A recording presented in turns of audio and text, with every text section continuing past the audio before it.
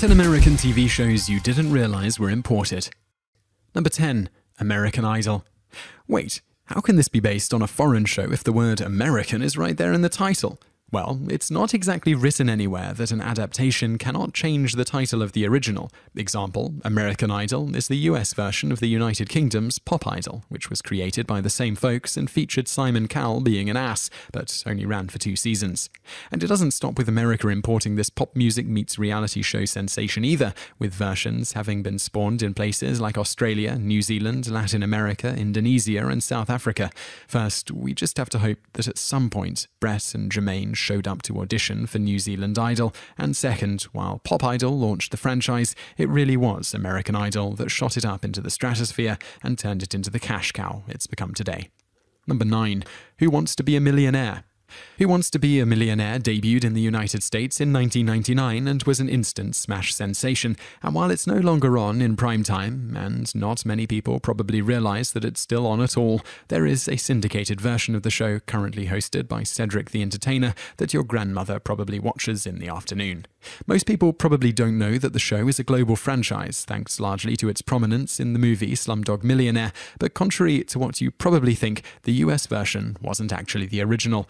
This show, like so many others, originated in the United Kingdom in 1998, and with the property being quickly snatched up for American television less than a year later.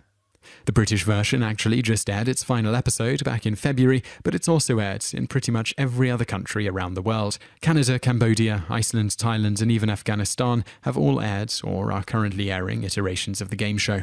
Number 8. Dancing with the Stars. It's hard to believe Dancing with the Stars is almost 10 years old, and harder still to believe that there's a show that forces us to endure Tom Bergerton week after week. The show debuted in 2005 and played on the idea that, apparently, Americans love watching C-list stars learning to mambo and showing off their jazz hands. Of course, it's not just Americans who love this stuff, since it was inspired by the British show Strictly Come Dancing. The title of the original is a play on the film Strictly Ballroom, and, like the American version, it involves celebrities dancing with professionals, with the show having debuted in 2004. Not only has it been brought to the United States, but there are now more than 40 countries worldwide that have their own version, and that's just sad on so many levels. Number 7. Homeland.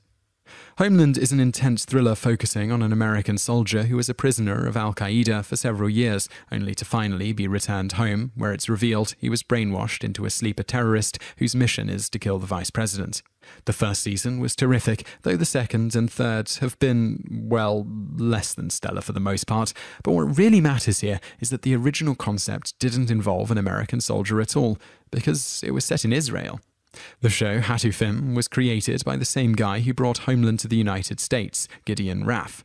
Like Homeland, it revolves around prisoners of war. In this case, it's 3 Israeli soldiers who were captured in Lebanon, and the show is less reliant on huge plot twists and conspiracy theories, and more focused on examining the psychology of what the 3 prisoners of war endured. Sure, they have a secret they're hiding, but it doesn't go as wildly off the rails as Homeland. Number 6. Ugly Betty.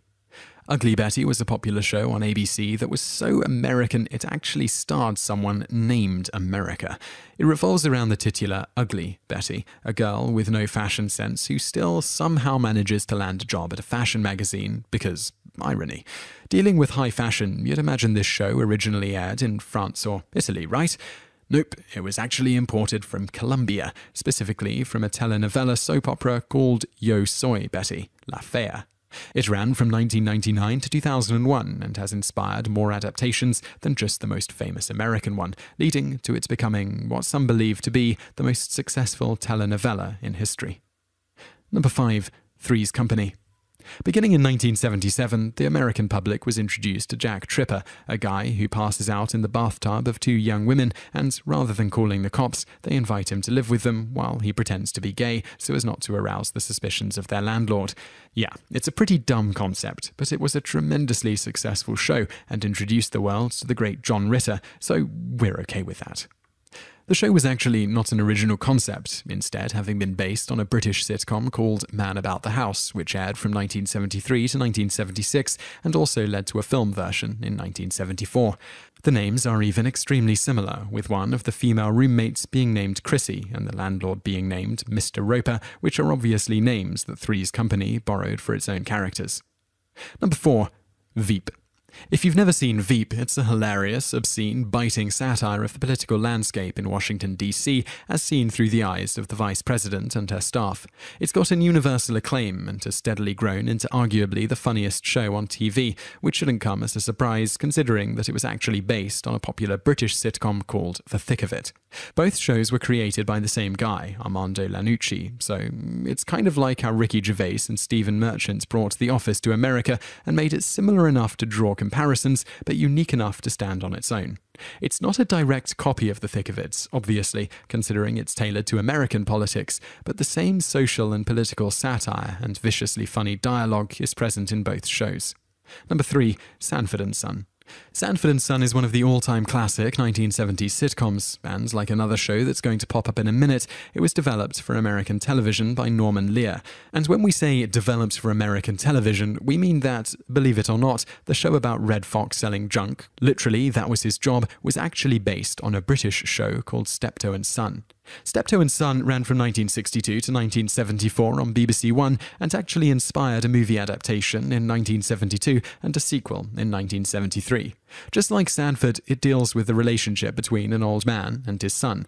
While in Sanford the father is a cantankerous old coot, Steptoe's father character falls more into the category of dirty old man. Apparently, American audiences were willing to watch Red Fox say wildly inappropriate, borderline racist things every week, but they couldn't stand to watch him act like a lech. Number 2. Survivor. It's been nearly 14 years since Survivor debuted in the United States, and we've been stuck with Jeff Probst and his smug, tanned face ever since. Survivor was the show that really opened the door for reality competition in America, which can be viewed as either a good or a bad thing, depending on whether you're making a ton of money producing them, or if you're just plain sick of fabricated real drama.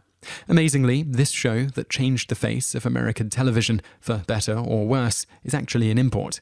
The show Expedition Robinson debuted in Sweden in 1997, and the concept had actually been in the works since 1994.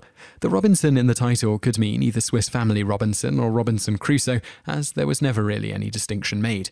To put into perspective how wildly successful the show was in Sweden, consider that at the time of its finale, the country had about 8.8 million residents, and more than 4 million of them tuned in to watch. For those who are not particularly quick with math, that's just under half of the entire population watching the final Island Council. Number 1. All in the Family. All in the Family is arguably the most influential sitcom in the history of television, period. It was brash, it was bold, and believe it or not, it was also imported. The show was based on a British sitcom called Till Death Do Us Part, which aired from 1965 to 1975 on BBC One. Originally, CBS was trying to acquire rights to Till Death and turn it into a showcase for Jackie Gleason, but ABC won the bidding war, and thus All in the Family was born. Now, you're probably wondering where you can actually see the show that inspired America's most influential comedy, and the answer is basically nowhere, at least not if you want to see any of the early episodes, which were wiped out thanks to a peculiar BBC policy that dictated old shows regularly get deleted so the company could reuse the tapes. And this was before reruns became a thing. By all accounts, the show was even more offensive than All in the Family, so maybe it's for the best. If you enjoyed this video, be sure to subscribe to our channel by clicking the subscribe button in the top right. Our channel has loads of other awesome videos just like this.